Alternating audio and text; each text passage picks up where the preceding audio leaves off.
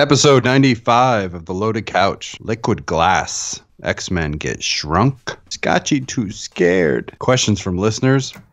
And beer. Beer.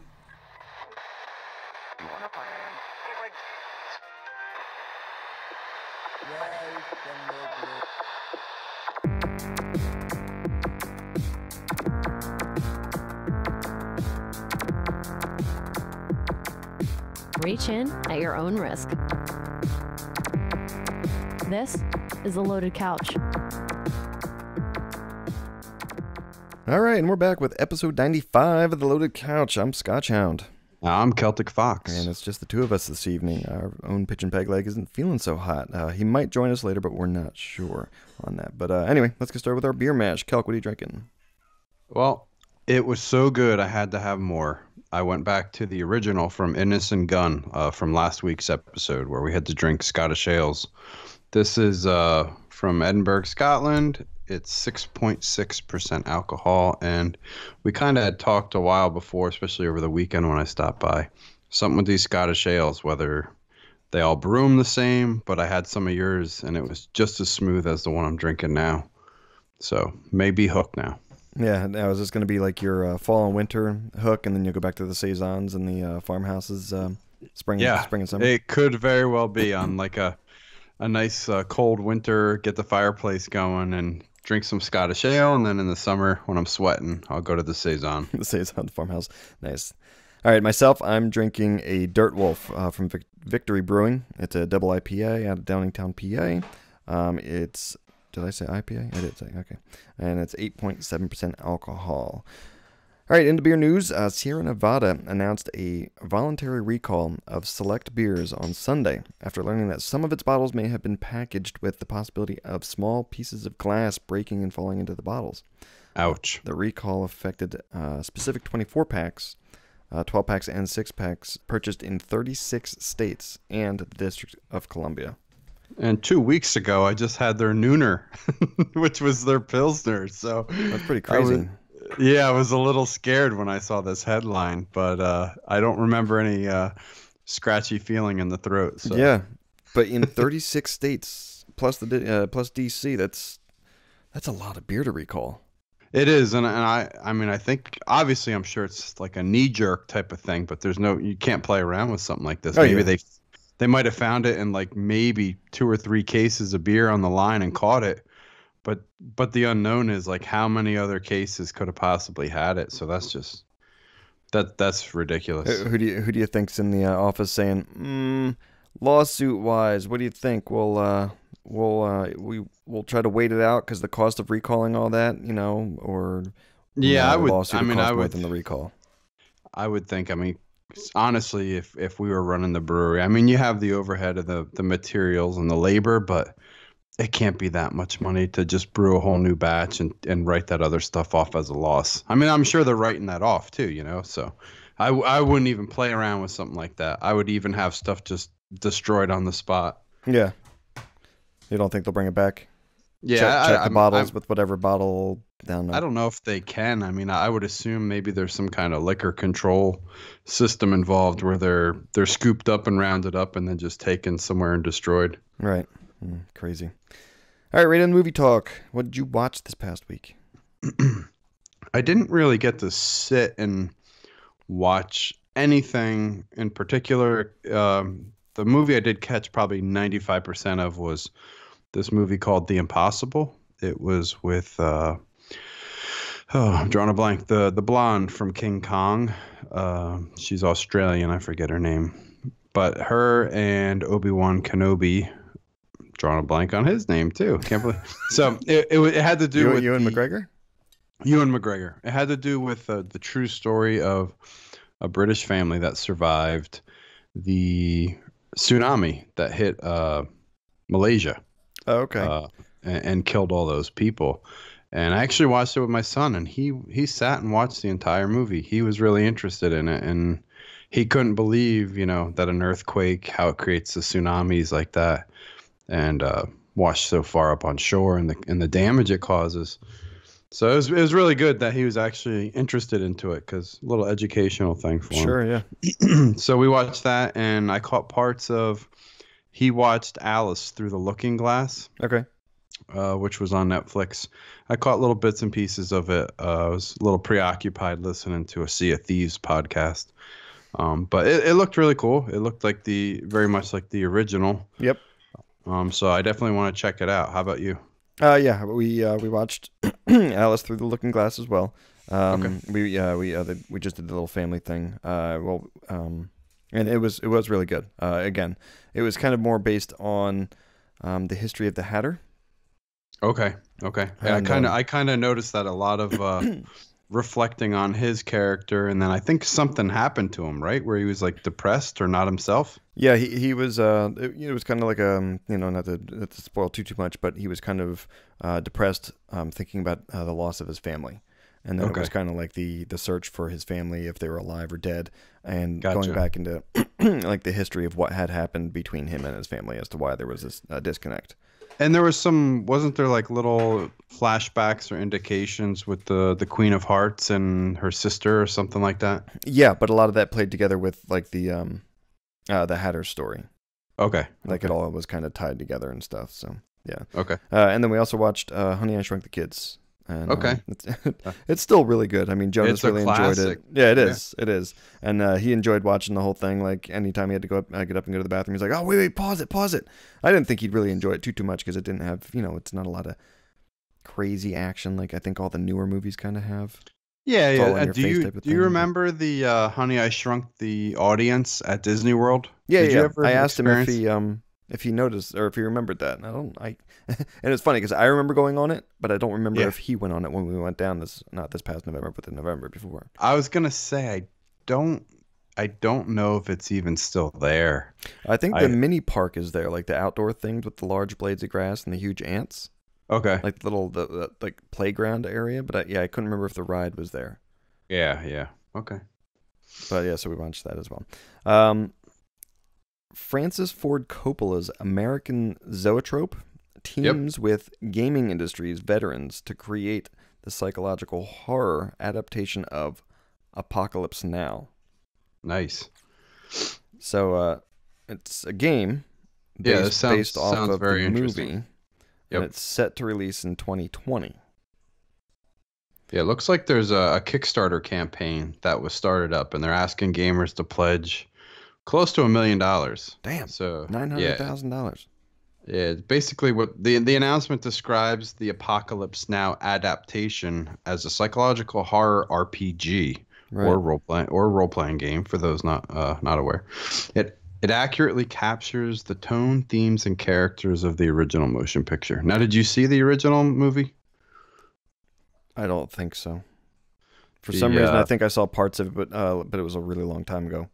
Yeah, the famous like Flight of the Conchords, classical music with the cavalry choppers coming in and dropping napalm on the villages, and it had Martin Sheen and.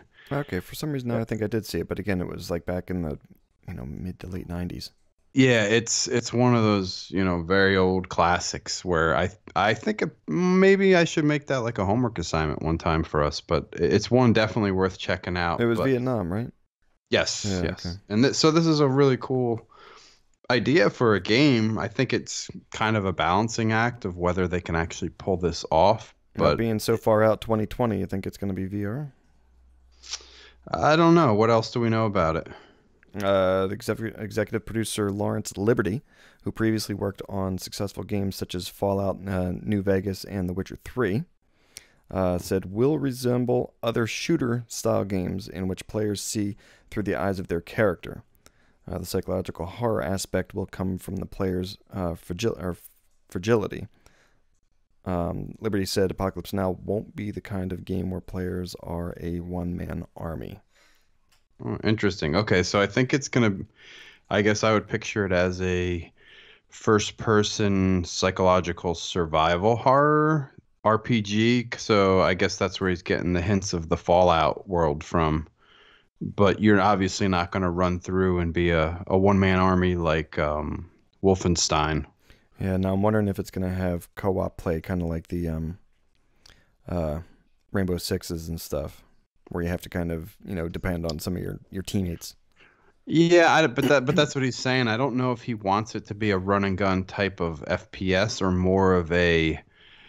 Again, you'd have to see the movie, but you're dealing with these psychotic characters in the Nam era, and I think the storyline has to interweave through there. So it's not really, maybe you could go kill a couple Vietnamese and stuff like that, but it's not going to just be waves and waves and hordes. You got to get ammo and stuff like that. All right, so the first-person shooter style is only that you're going to be seeing through the eyes of the character. Yeah, and so I'm thinking also, what's that one that just came out from Camp Santos, Firewatch? So you know how that was kind of a first-person, slower paced, just very narrative. Yeah. I think that's kind of the theme they're going for, something like that, but set during the Vietnam War. But again, he's saying you're not going to be the one-man army. So I'm wondering if he's going to tie in some additional characters that you're going to have to depend on. Could, but I like your idea of VR. VR could be interesting on it. Mm-hmm. Interesting. All right. TV talk. What'd you watch? Caught little bits and pieces of the new Lemony Snickets, or however you say it. The series of unfortunate events. Yep. Evan's been hooked into it, so been catching little bits and pieces. From what I can see, it looks pretty cool. It definitely looks like, I would say I caught probably bits and pieces of 4 or 5 different episodes. Okay. And I keep looking at it saying, well, all this was in the movie. So they must have did one hell of a job in the movie condensing all these storylines into just that movie. That's exactly what, because again, we've been watching it as well. And it's got Doogie Howser as the main character. And it's almost, it's funny looking at him because he does look very much the way that Jim Carrey did from the movie.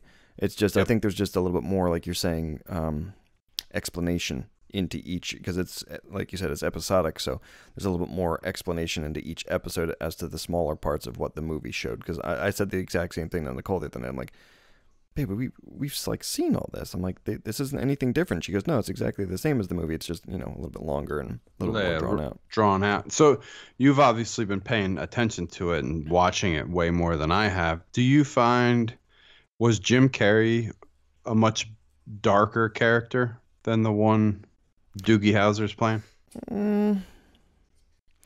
No, because I mean, he still has that kind of. I mean, he has that cable man kind of, or cable guy kind of darkness to his acting ability. Yeah, that's what I was going to say. But he always kind of has that.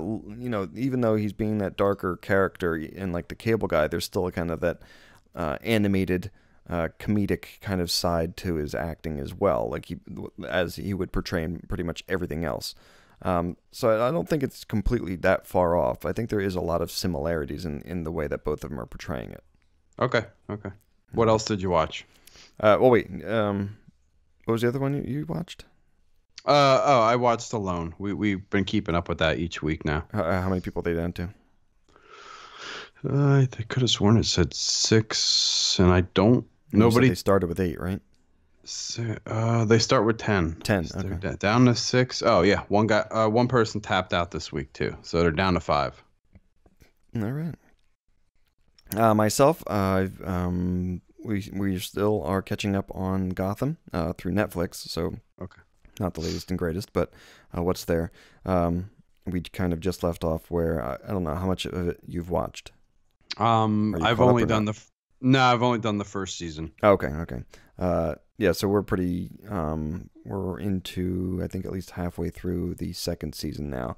And we are kind of tied into some of the characters. There was a little bit of a cliffhanger that we kind of left off with last night or the night before, where Kat was kind of cornered by an old friend of hers and stuff, and it kind of left you with the hanger of, did she actually die? Because it was like a closed room fight where she was kind of locked in and stuff. So, okay.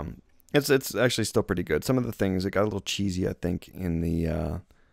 maybe like the first quarter of the season for me. Yeah, I was going to say, it seems like it's a show that's got a really tightrope. Or maybe it was the second quarter. It was like right after they had an issue with Penguin or something like that. But it seems like for some reason his character, once it comes back again, it kind of ropes you back in again. Okay. So, and that's another one. Like he's, like Nicole loves like his character, the way he's portraying the Penguin in this series and stuff. So, yep. Yeah, it's really good. I think all in all, I'm not as much into the Jim Gordon side of things. I don't know if it's just I don't like his acting ability or the character that plays Jim Gordon. I'm right there with you. I think that's the one thing on that show that's always turned me off is I don't like that whole Jim Gordon dark, serious type of tone. I don't know if it's his acting as well or what, but just his character is not hooking me. Right? Yeah, exactly. Also watching the Grand Tour, trying to catch up on that. And, Great show. Yeah, it really is. I don't know how far along you've gotten into it. They just on the second to last episode I watched, they finally. I don't know if you remember on Top Gear, right before they ended the series, they had made a bet, and Jeremy bet Richard and James, and lost. And if he lost, they were allowed to knock his house down. Yeah, I saw that one. I Okay. saw they blew his house up. Yes, so they finally took care of it and demolished it in the show. Now Yeah, on Grand Tour. Yeah, I'm on the one right after that one. Okay, yeah, that's right. I think that's right where I just left off. Then that was where they did the environmentally friendly off-road vehicles. Yes. Yep. James May. How much carbon footprint did he use just to make his bricks? He brought like all the heavy machinery. He had a whole up. brick factory. It's ridiculous. Like, okay, it's so much for the amount that you saved not using a steel body, but Yeah, exactly. Anyway, all right. Singer, and I'm not sure who the singer is. Bryan Singer. Bryan Singer. Okay, as to direct X-Men pilot for Fox, and has announced the director, Singer, of course, of X-Men, X2. X-Men Days of Future Past and X-Men Apocalypse will helm the pilot. FX's upcoming Legion may not be the only X-Men related show we'll see in the near future. Fox has officially ordered a pilot for the X-Men television series from executive producer and Burn Notice creator Matt Nix that was announced last year. It's interesting. I've seen some previews for this show Legion on FX. I should definitely probably check out 1 or 2 episodes of it because I think it just came out the week that we're recording this. Right. I like the X-Men movies, so I'm curious to see how that translates to the small screen. I'm probably against the majority here. I'm not a big fan of S.H.I.E.L.D., which is the Marvel thing that they do on ABC. I was hoping that it wasn't going to be like that. Because again, I wasn't sold on that either. So yeah, I'm curious with the budgets, the effects, the X-Men lore and characters, like how much are they going to wrap into the small screen? I don't know. It's exciting though. At least they got the main cheese doing the pilot episodes. Now so. I'm curious how many of the large that's I think the big fall off when you go from movies to television is you don't have that caliber of actor. And they don't usually ever bring over the same actors that were portrayed in the movies into the television because you can't afford them. Exactly. So you're fighting the grain right out of the gate with the... Either you don't use, or you use them and you change the actor, or you just don't use those characters. Yeah, exactly. And that's where I think you can falter is how can you have a show about X-Men but not talk about Logan or Cyclops or any of those characters. Yeah, Professor X, and try and beat around the bush and not, cover those character arcs. That's really dicey because if you do cover them, then right away everyone's like, well, that's not Hugh Jackman, that's not Halle Berry, that's not Patrick Stewart, so yeah, it's going to be interesting, but again, it could be cool. Yeah. And that's the thing. I mean, if they are going to, if they do make the break, and it is like you said, that okay, that's not Hugh Jackman, as Logan. Just make it. Don't call any qualms to, or don't, just stick with it then, and maybe it'll be okay. But again, that's going to put a lot of stress on the actor that has to fill those shoes then too. Yeah. Yep. Crazy. All right, beer thoughts. I know you already kind of. It's a hell yeah. It's a hell yeah. I mean, it's so silky smooth. I'm addicted to this beer. Yeah. Okay. And anything changed from your food pairing? I can't remember what you said last week. I don't know what I said last week, but I could really go for some like sausage and peppers, with this. Like some kind of wurst or brat or, sausage and onions. I think I said something last week with caramelized onions. Oh, I did. I said like a steak sandwich with caramelized onions Yeah, and yeah, like a that's a right. brown sauce. Yeah, same That's thing. right. All right. Myself, yes. This Dirt Wolf, it's actually tasty. It's a really good double IPA. It's not overly bitey as you would expect from a double IPA. Exactly. And it's like you said, it's got a little bit of that earthy flavor to it, but it's not overwhelming whatsoever. And the flavor of it itself is really good. So I definitely give it a chance if you guys are interested in the beers and stuff. Yeah, definitely give the Victory Dirt Wolf a try. All right, let's get a new beer, and we'll be back with Let's Talk Games. Hey, if you want to email us at theloadedcouch@gmail.com or tweet us at theloadedcouch, maybe we'll send something in return. You can download our podcast on iTunes, Stitcher, and SoundCloud. All right, we're back with Let's Talk Talk Games. games. All right. It looks like you and I are both sticking with the same beers. You want to just give a quick review of what yours is again? Yeah, real quick from this first segment, it's the original from Innis and Gunn. It's a Scottish ale out of Edinburgh, Scotland. All right, and I got the Dirt Wolf from Victory Brewing Company, double IPA out of Downingtown, PA. All right, games. What did you play this past week? All right, so my son is coming of age, and he's out of nowhere really addicted to Diablo now. I mean, I know we've gone through Diablo phases ourselves for the past probably 10 to 15 years, but yeah, he asked me probably about a full week ago, hey Dad, can I start Diablo again and work with my character? And he's now starting to actually like listen to the story and just really get into the whole inventory management thing. And he keeps bugging me on his, play only days that he's allowed to play games. And we've been doing a lot of couch co-op with it. And it's besides the inventory management, which is, we've always bitched about that, how it takes up the whole screen. Yeah. It seems to still work out pretty well. I just say, hold on, let me check my inventory. And we take turns. And yeah, we've been having a blast. Now, did you start a new character? I did. I started a new character with him. I am the wizard. Okay.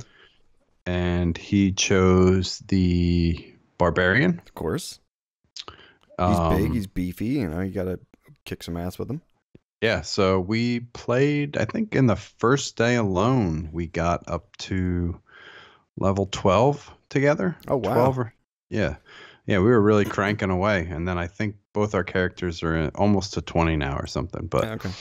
Yeah, we're having a hoot with it. It's probably one of the best couch co-op games that I've played, and I just am still astonished at how well it translates to the controller versus playing on the keyboard and mouse for all those years. How many years has that been out now? Diablo 3's probably been out now at least 3 years or 4 years, I think, right? Just on Xbox. On the Xbox, I think it's been out 2 years now. 2 full years. 2 full years. Okay. So, other game I played is Rise of the Tomb Raider. Since I beat Tomb Raider Definitive, I jumped right into Rise, and I only played literally 5 minutes of it. But I think this past weekend I got another good 2 or 3 hour game session in. Okay. I'm absolutely loving that game. The pacing and the story and the way it just pushes you through. I think Crystal Dynamics has done an amazing job with that reboot. Is it big step from the last Definitive Edition? I would say pretty noticeable. It's definitely it's as gorgeous, I mean, probably as any game that's out there right now. It's hard to describe how to compare it, but I would say yes, you could definitely notice a difference. Okay, I was gonna say because I thought the Definitive Edition looked really, really nice. I mean, it did. For what it did. Was.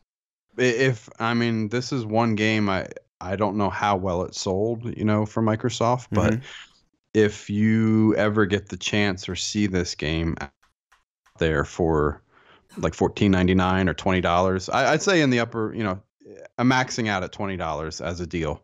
If you see it for $20, I would definitely recommend picking it up. Okay.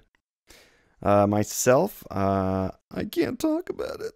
Uh-oh, you played a game that we can't speak of. Yeah, exactly. And I also played a bunch of Minecraft. We've been watching a bunch of TV, the wife and I. So while she's doing that, I'll just throw the laptop up and just go to town on Minecraft, and I'm just still building one of my many different worlds. That it's so funny. I wish I know that you can play, on Xbox, on PC and stuff like that. I just wish the saves, shared across as well. Yes, I hear you. You don't want to have a time sink. Well, I have one on my desktop. I have one on my laptop. I have like one on the Xbox. I probably have like 3 on each actually, but like ones that I'm actually devoting time to. So it's just funny having, three different ones that I'm devoting time to on each machine. It's gets kind of maybe I'll squeeze in or adapt onto my bold predictions from the other week. I would think that at E3 this year, if there's not a Minecraft 2 announced in some way associated with Scorpio, they have to announce that Minecraft now uses the same code backend as the PC, the Windows 10 Minecraft. Okay. So that you can share the realms and share the saves, like you were saying. Yeah. Because especially because if you can do like cloud across any of your Microsoft devices. Yep. Why the hell not? You know what I mean? It's such a huge IP and franchise that's the one part they're missing out on right now. And I know that they gotta be huge. Yeah, they're tiny. They got to be working on that stuff. That's got to be high on their list, and that's going to be part of some big unveiling. But before we jump into the different game news, I do want to talk about. Let me tread lightly here and talk about the game that we can't talk about what we experienced. Sea of Thieves had its one of its technical alphas, and we can't really talk at all about any of that. But I did watch the Tavern Talk, which is the Rare has a, I guess, weekly or bi-weekly podcast or video podcast where they talk about Sea of Thieves. And I don't know if you caught the most recent one, but I watched it. That's what I was watching during Alice Through the Looking Glass when my son was watching it. Okay. So they mentioned that the next phase of stuff that they're going to bring out for people to experience is they are going to broaden the map in the world, bring in more islands. They are working on the time frame that it takes for ships to encounter each other within that world in those larger maps. So they've been looking at that data to see how long it takes people to actually encounter each other. They talked about the mermaids a little bit, about their function. They talked a little bit about what happens once you die. And then the thing that really intrigued me was they talked about resources and the importance of resources. And they specifically talked about wood. So wood will be required as it's a resource that you and your crew can run out of. Oh, okay. When you're fixing the boat or whatever from what they showed in some of the videos? Yes. So like in the videos from the E3 last year and stuff like that, how the people would take damage on the boats and they have to go repair them. Right. You are going to have a set number of boards and wood material for your boat. So they said that's very vital on how you think about approaching a ship battle.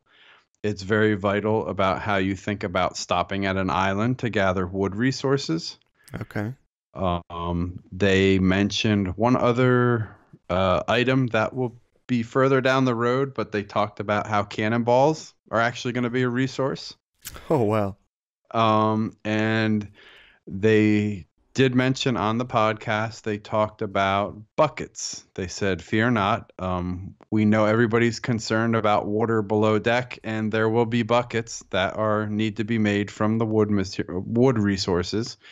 And after battles, when the boats are navigating, that certain crew members can be running up and down the steps with buckets, taking the water out. So that ought to be interesting. Again, so when you have that intermediate time frame from ship battles, you would have crew members taking the water out, because if you obviously leave that water in, it makes you more susceptible to sinking at the next attack. Right. So, well, I can imagine too. You know, like what they said with the sinking of any, like the Titanic and stuff. Once they start taking on water, the boats start moving more sluggish, and it's harder for them to turn and stuff too. Yeah, yeah. So I mean, those were the main key points they talked about.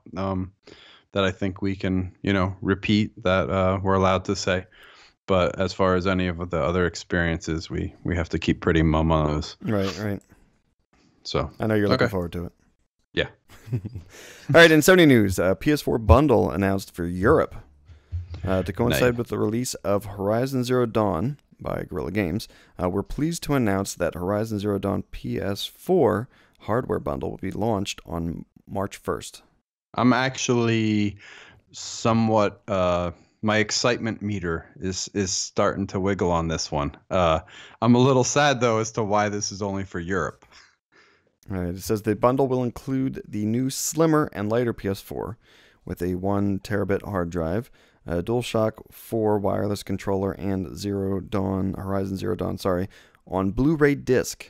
That's a surprise. As an added bonus for all customers who buy the Horizon Zero Dawn PS4 bundle this March, you will find a 3-month subscription to PlayStation Plus included in the box. Yeah. So the one thing that I did not see on this news article was I didn't see a price. Yeah. So I'm a little curious if this will be a $299 price tag. Okay. Or again, I'm not very familiar with the PlayStation SKUs, so I don't know if is $299 the regular price, I guess. So maybe this might be a $349 one because it's the 1 terabyte. And it has the game included. Yeah, or are they trying to match up now and they're doing like $249 prices and this will be a $299? But either way, I think it'll be a $50 swing, whichever way. But for me, not owning a PlayStation, this is like super enticing. But I think if it was a little bit sweeter of a deal, if it was like the PS4 Pro, right? Yeah, and it had this, and it was like PS4 Pro for $349. I mean, then I'd really be scratching my head thinking about it. But see, I'm surprised it only comes with the Blu-ray and not the option for digital. Yeah, I don't know the reason for that. I mean, I don't know if PlayStation tries to be the pro con versus the, Microsoft really pushes the digital only, so we're going to offer the disc for our disc people. I don't know what their thinking is behind that. Well, it's just weird because it's, most movies and stuff, you buy them now, they give you every option you could ever want. They give you DVD, they give you Blu-ray, and they give you digital all in one package. Yeah, and you have a PlayStation. I mean, you still have to install the games regardless, right? Yeah, any of the discs that I've bought, it still takes time to download whatever the hell's on the disc onto the hard drive anyway. Yeah, so, I mean, digital only would be fine. Like, I went to play Batman the one night, and I put the disc in thinking, okay, I'm just going to get started right away. It's like, nope, you got to wait like a half an hour for the game to install. I'm like, what? What the hell is it installing? Just let me play. The game's right there on the disc. But I guess that's how you get the fastest gameplay and not a whole lot of loading and whatever. Yeah, it's really enticing though because that's the one besides the God of Wars and the Last of Us. Horizon Zero Dawn is one that's always been on my radar. So right, yeah, it does look really good. All right, Microsoft news: Snap mode is gone. Oh, gone goodbye. All right, Microsoft has removed the Snap feature in the newest preview to the Xbox Insiders. They're saying it's going to allow for more freed memory, and allows for much more possibilities in the coming year. Yeah, I'd seen, I guess, I think it was Mikey Barra. Somebody had tweeted from the engineering, though, and said it pretty much was a decision, I guess, to free up memory and possibilities, and it might have been part of the problem with causing the lag and the the home screen and stuff like that. Right. And I don't know if you saw. I think you are in the Insider program. I think I opted out of it, but there's a new function to the whole home button, the Jewel. It's like a one press button now that brings out the sidebar with like all new menu options, and pins are presented right there, and it's all part of this new summer update. I think that's coming to PC and Xbox, like the creative. What do they call it? It's the creators update or something like that. So I think this is all part of it, and they decided to move the Snap mode and go with this whole new system that they're putting in place. Which and I think it reminds me of like the 360. Yeah, I think a lot of this has to do with, hey, we're working on this new interface and faster, uh, you know, overall system OS. I couldn't find the word, but basically, we're working on all this for Scorpio, so we're going to translate it down through to the Xbox One also. So. Right. Now, it's curious, how much or how often did you end up using Snap-on? I didn't use it much. I'd honestly say it might have used it 10% of the time. I don't think I've used it like 1% of the time, to be honest. Yeah, it was very rarely would I snap something over to. Now, what would you snap? For a while there, I was snapping YouTube, I think it was. Was it YouTube? I mean, obviously, you know me in the snap mode with the Twitch taking up my real estate. Yeah, exactly. Yeah, there really wasn't too much. I mean, Cortana snaps out, obviously when she does some lookups for you and stuff like that. Right, yeah. Now, I know like a big thing I think Pigeon was super excited about was the when it would snap the achievement bar on the side, so you can go through what achievements you haven't completed yet for a game and stuff like that. That might be ruffle some feathers. I could see that for some of the achievement hunters, how much they like that. Right. But did you ever use that at all? No, I didn't. So again, I fall into that criteria, and I'm sure they pull all that metadata out. So when they're looking and probably see 2% of their users use Snap, that's an easy decision. Sure. Yeah. All right, Nintendo news. It seems Nintendo is banking on the Switch being a big success. Of course they are. But at this point, with the games that they have announced, what do you think their chances of success are up to this point? Do you think they're ranking up there with the Wii U or the Wii? I mean, I tried to be very open-minded, and I know we watched this reveal together, so I was very much excited for like the first 20 minutes and the last 10 minutes or 5 minutes. I'd say with the games lineup of what they've shown so far and when those games are coming out, I'm a little concerned for it. I think it's like a Wii U. Okay. I don't. Again, I'm not a Nintendo fanatic. I'm not like, I see all this like bells and whistles and these games, and I'm like, oh, I gotta have all these games. I mean, there's like a set core chunk of games that I'm looking for, and when it comes to Splatoon 2 and the Mario Karts, I'm not gonna rebuy those because they look so similar to what I already have on the Wii U. Right. Yeah, that's the thing. It's like, I mean, I think they put a crap ton of advertising into the original Wii. I mean, they were selling the crap out of it being like this new like exercise option. The interplay with like your friends when they come over, getting up off the couch and it just being like a healthy system. Yeah, and I mean, it was a while back, and maybe I'm just not thinking correctly of maybe the Wii didn't have as many launch games as the Wii U, but it just almost seemed like the Wii had a bigger impact when it came out than what the Wii U did. Right, and it's kind of strange because, like, here, let me just list a few things. The Wii launched with 16 games on day one. Okay. There was Twilight Princess, Metroid, Madden, a Tony Hawk game, a Super Monkey Ball game, Ultimate Alliance Marvel game, Rayman Raving Rabbids game, and there was a few more. Now, the Wii sold 100 million consoles in its lifetime, and it only had 16 games. Now, the Wii U, when it launched, on its launch day, had 32 titles, which included like Assassin's Creed 3, COD Blops 2, FIFA 13, Madden, Mass Effect 3, Super Mario Brothers U, Ninja Gaiden 3, and a whole bunch more, but that only sold 30 million. Now, like I said, I think it really came down more to the advertising, because I don't remember Wii U getting a whole lot of airtime with like the sales pitches on TV around like the holidays and stuff like that, as the original Wii did. Do you think that? But it had twice the games. That's the crazy part of it. Do you think the shortcoming of Nintendo and its Achilles heel is their mindset of that their games don't that their console iterations and their games don't have to be as big of a leap and bound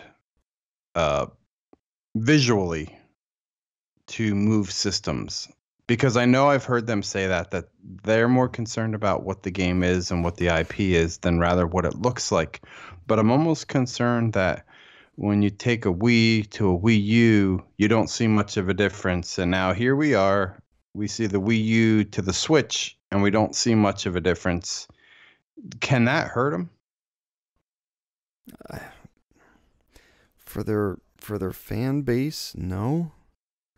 But I think for the gamers, like, you know, that the younger generation that's playing the Xbox and the PlayStation right now, and their expectations of what games are supposed to be looking like, now that they're spoiled with like the latest and greatest Xboxes and PS4s that are being released. Yeah, but I think. But you say not their not their user base, but what is their user base? Because look at the Wii U. The Wii U sold 30 million versus 100 million. Right, but it's still 30 million. But that's their user base, I'm going to assume. But if that's their user base and they considered the Wii U not much of a success, that's a little frightening. Yeah, exactly. Which is, yeah, I don't know. Because now, again, in those numbers of, you know, launch games and stuff like that, the Switch on day one launch has 10 titles. And like we had said, it was like the 1-2 switch, the Binding of Isaac, you know, Just Dance, Breath of the Wild, Skylanders, Imaginators, and a few of the others that we mentioned last week. Now that's 10 games. Now the original Wii was 16 day one. Wii U was 32. And the Switch is 10. And again, the Switch isn't getting a lot of advertisement time. Yeah, I mean, you're going to think I'm crazy, but I think Nintendo needed to come out with... They needed to step it up just a little more. There was a couple things I thought it fell short on without, you know, digging into all those. But I almost also think that it needed to come out with at least 2 or 3 of their big IPs on launch day to really make people want to, like, if that system came out with Zelda and a Mario, or Zelda Mario. Yeah, if it came out with Zelda, Mario, and give me one other one. You know, give me some other big IP. Besides Mario Kart, besides the Super Metroid, Smash Brothers, I mean, or you could do Metroid, but if it came a out Yoshi with those, something, or a Kirby something. What if it was like the next generation of a Smash Brothers, like a Smash Brothers and a Zelda and Mario? I'd be like, okay, I'm really thinking about getting a Switch because those are some awesome games. Right. But they're putting a lot just on that Zelda, which again takes nothing away from it. It looks amazing. Yeah. But I'm just looking at it from an outsider, not being a Nintendo fan, you know, or being their core base. I think they're just selling themselves short on each iteration. Now, I read an article that Reggie Fils-Aimé had kind of said the Wii U fell short because it didn't hit the expectations that the customers were looking for. Especially from a break from the Wii. They thought it was kind of like you were going to be able to use it with your Wii. Yeah, but it was a single console. But it had the gamepad, but you can't take the gamepad anywhere. So it was kind of like, okay, you have this gamepad, but I'm still looking at my TV, but I'm playing on the gamepad. Where he's saying now it's an easy sell where you're like, okay, I have this game. It can be played on my TV. I have it, and I have a gamepad, but I can't play the gamepad when I'm playing on my TV. But if I want to get up and go and take the game with me, I have the gamepad that I can take it, and I don't have to be within that 20 feet range of my television the same way the Wii U did. Like if you got too far away from your TV or your original console with the Wii U pad, it would kind of just cut out and say lost connection. Yeah, I don't know. He's saying it's an easier sell now for the availability to play multiple ways. Yeah, I don't know about easier, but a better sell. But I think he's passing blame on that gamepad, which I don't think was. I actually like that gamepad. I mean, that's the thing. I think the Switch is really what the Wii U should have been. Should have been. Yep. But again, it's like, okay, is it too little, too late now? Yeah, it's not as big of an iteration change. So right. I don't know. I'm a little concerned for him. If the Switch would have came out with, you know, Xbox One S or PS4 Pro quality hardware that could be taken on the go, I think they'd have something really special. I'm curious to see quality-wise how it stacks up to like the Vita and stuff like that. I know it's a bigger viewing screen. Yeah. But I'm just curious, you know, visually and game quality-wise how it plays in comparison to like the Vita. Yeah. All right. Same on your beer. Still yay. Me still yay. Still got your sausage or your brats or whatever. Yeah. All right. Definitely. All right, let's get another refill, and we'll be back with the Brown Breeze.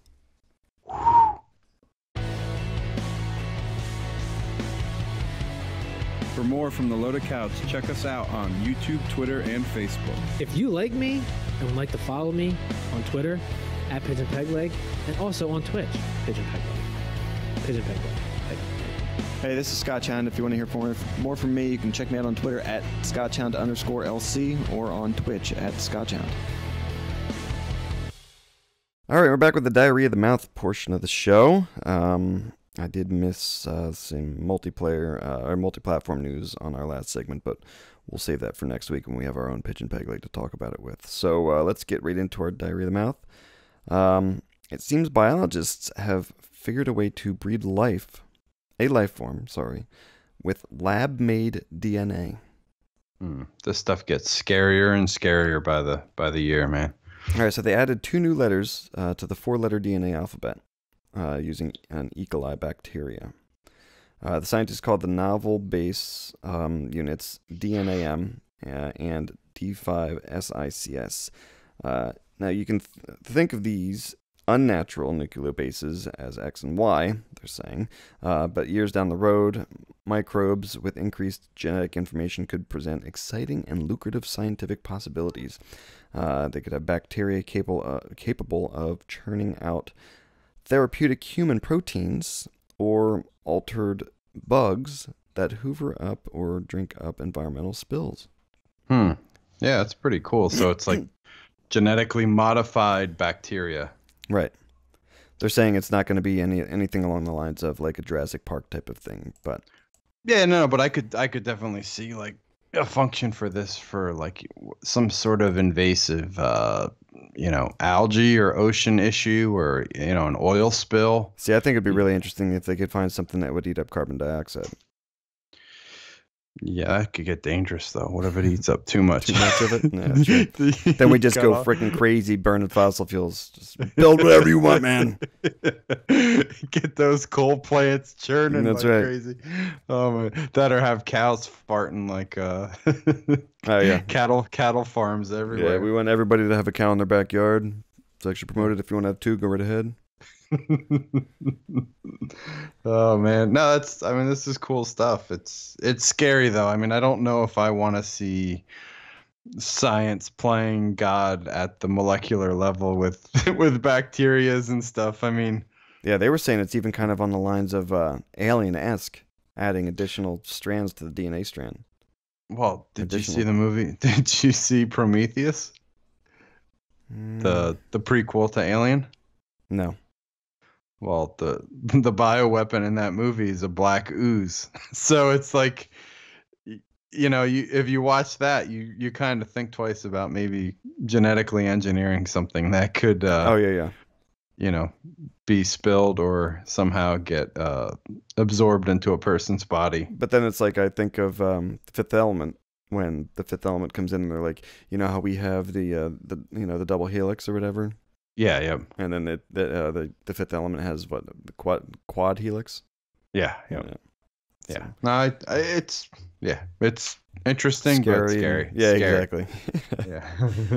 All right. A fortune teller in Japan has been ordered to pay another woman a total of 90 million yen, which is about 640,000 British pounds, which I guess would end up being somewhere around 800,000 800,000 American, yeah. something like that. I don't know. Dollar's gotten pretty strong recently. So That's true. But it's after she brainwashed her into going into the sex trade to pay off her own debts. So she basically brainwashed a woman to be a hoe. The fortune teller brainwashed this woman to go into the sex trade to pay off her debts. Yeah. All right. The seer is said to have reportedly convinced her victim to move into an apartment that she owned and then would pocket her earnings. The psychic and the victim appeared to have continued under this arrangement from 2011 to 2013 before the woman eventually informed the authorities. So how do you think she snapped out of it, I guess you would say, and realized she was being a hooker and then giving the money to this other woman? I have no. How do you get talked into that in the first place? I mean, did she owe the psychic the money? No. I guess the psychic like had a lot of debt and then just wanted to like live it up and brainwash this woman to be in her like sex doll to like Yeah, but again, so how do you talk somebody into that? Be like, well, you know what? I'm going to do you a favor. You can live in my apartment. I won't charge you rent too much. that must But have you're been going to have sex with a whole bunch of people. one hell of a crystal ball she had. 'Cause Seriously. That's some crazy shit. I mean, that person had to be pretty weak of mind or whatever to start in that situation, but damn. yeah. I think maybe there was something more to it. Maybe the girl actually enjoyed it, but they had a falling out. That's a good possibility. She made me do it. She brainwashed me. Yeah. Yeah. That's crazy. There's some weird shit that goes on in this world. Yeah, seriously. All right, we get some questions from listeners. Our first question comes from @feelawful. Okay. If you go out for authentic cuisine, what would be your favorite, and what do you order? Authentic cuisine. Well, I mean, it could be part of the Spanish in me, but I love, just Spanish and Mexican cuisines. If I do go out somewhere that's like a ma and pa type of Mexican place, I'll always get the homemade burritos, but I always get the mole sauce. That homemade mole is just so good. That's like the cheese and stuff. Well, there's different types of mole. You're thinking of the con queso dip, which is like the cheesier. And I think there's a mole that is like a whiter. There's like a white mole, which is a cheesier. I like the brown and the red mole, which is it's the spicy mole made with the cocoa and the chilies. So when you eat the mole, it actually has a very earthy, burnt chocolate flavor to it. But then you get a little bit of that heat from the chilies. Okay. Yeah, I was thinking of the white. Yeah. So yeah, I mean that's all cream or a cheesy base, I thought, but okay. Yeah. But that's always my go-to is the, But I love authentic cuisines. I mean, I love Indian food. Oh yeah, we used to have a good Indian place. You name it. But what about myself? What about you? I think if I'm gonna go out, and maybe it's just because it's the beer drinker in me and stuff, I love going to the Dunderbox, man, for some German food.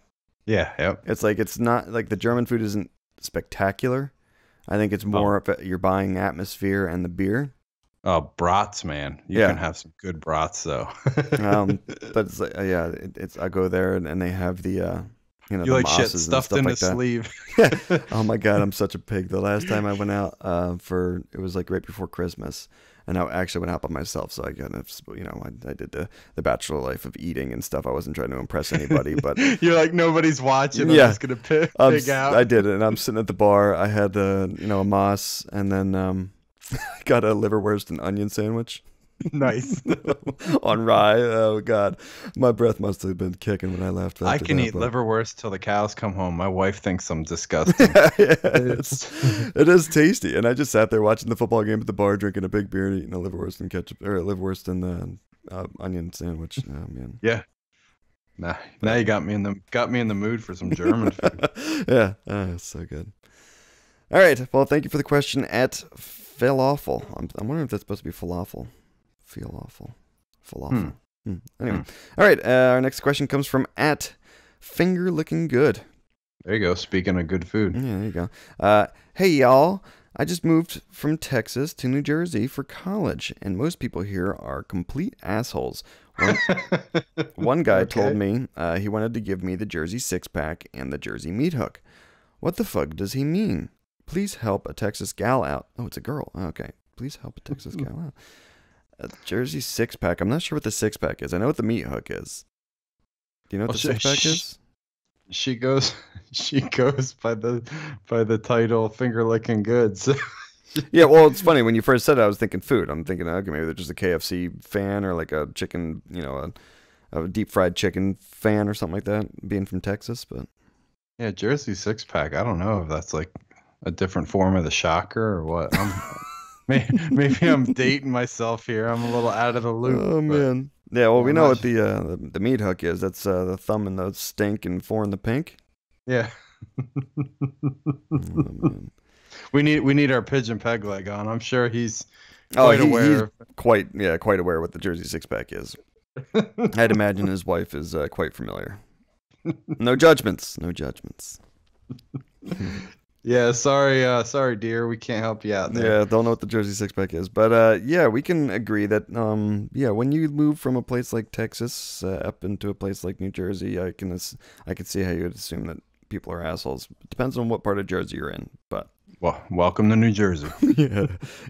You've paid to enter now. Or no, you've been let in for free, but you'll have to pay to leave. So The state You're that not fucks going you anywhere. State that fucks you more ways than once. All right. Thanks for the question at Finger Looking Good. That's it for the questions, and that's it for the show. Cal, you have anything you want to say? No, I think we had a nice little shorter episode this week for everybody. Trying to get back to that hour.